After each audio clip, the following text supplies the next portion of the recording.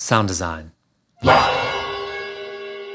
So what do all these settings do in the impulse response module of Smaart, and how do they affect your results? So for a recent article that I've been working on, I've been going back through the manual line by line to try to understand these settings a little bit more. So I thought I'd just share some of the things I've been learning with you.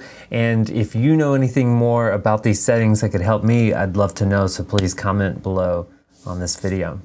So in my test, I've been mainly using two types of stimulus, either the pseudo-random pink noise with drop IR data window or the pink sweep. And I believe these are both considered period matched stimulus. And these seem to be the settings that are stable, work the fastest, and give you the best dynamic range. So I've just been testing these two.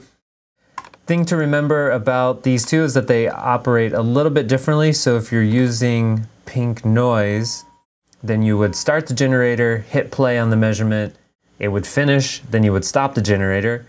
If you're using pink sweep and you have the triggered by impulse response setting there, then you can just hit play and it'll do the thing by itself. Now, if this is the first time you're doing it, you probably want to start the generator while you have your finger on the output fader of your console or whatever, because sometimes this pink sweep can be pretty loud.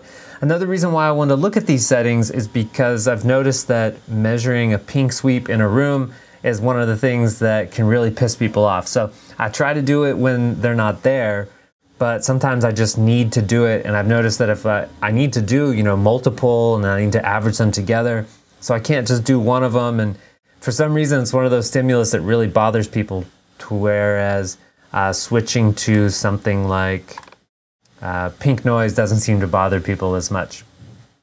So another reason why I want to look at these settings.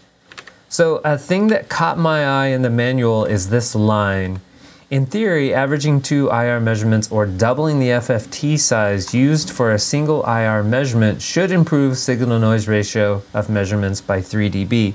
So from what I understand of that sentence, I can combine Fft size, number of averages, and signal generator level in the room in a creative fashion to get the dynamic range that I need. So right now you can see that I have a dynamic range of 65 dB on this measurement. And so potentially I could make this Fft size twice as long, go 128K. Let me set this back to 0. So I could make the Fft size twice as long, and then potentially I could lower this by 3 dB, and I could maintain the same dynamic range. I could also double the number of averages and again lower this by 3 dB. Or I could go the other way. I could raise this signal generator by 3 dB in the room, and then I could make all of this stuff smaller and make the whole thing take less long. So do you want faster measurements with a louder stimulus in the room and then it's over sooner? Or do you want it quieter in the room so maybe it doesn't bother you or as many people, but the thing could be longer? Here's a comparison of Fft sizes. You can see that as I double the Fft size from 16 to 32 to 64, the dynamic range gets bigger and bigger. Same thing with the averages. As I change averages from 0 to 2 to 4, I get improved dynamic range. Now, I tested the overlap and it didn't seem to help that much. So overlap is the setting over here under impulse response. Here's the overlap. And what it says in the manual is that you could potentially double the number of averages, but then set the overlap higher. And I assume this only works when you're using the pink noise pseudo-random. But you could set this overlap to something higher, like 50%, and then you still get some of the benefits of doubling the number of averages, but it doesn't take as long. And I tested that a little bit, and what I wanted to see, I'm not sure if this is the right way to test it, but I wanted to see if I could have exactly the same amount of time, but improve signal-to-noise ratio. So here is a measurement in yellow with 0 averages, 0 overlap, and then in blue is 2 averages with 99% overlap. So it takes almost the exact same amount of time, and I didn't really see much improvement. So I wouldn't worry about this one too much, but let me know if you know some good settings for that. And the last setting that I'll mention is the delay. If you're using these period match stimulus, then you don't need to worry about this. It could be 0 or anything. And I misunderstood this for a while, and I used to think that you needed to take a measurement, then find the peak here, then take the measurement again. And so I was effectively doubling all of the time that I needed in the field to get these.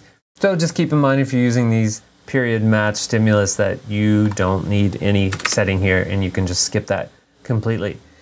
So I guess just to wrap up for the article that I did, since I'm trying to find room modes and do a bunch of IR quickly, I knew that I needed a long enough FFT size, so I just left that there. 0 averages to make it fast. And then what I've decided to use moving forward is not the pink sweep setting, which seems to piss people off, but I'm gonna try using the pink noise setting more often. And that way also I can just leave it running all the time instead of turning it off and on, which also seems to kind of bother people. You just leave it running, then people kind of get used to it. So I can turn that on, just leave it running, hit play, do a measurement, move the microphone, hit play, do a measurement, move the microphone, and saving all the while in between. All right, so let me know what tips you guys have for settings in the Impulse module. Thanks. Sound design.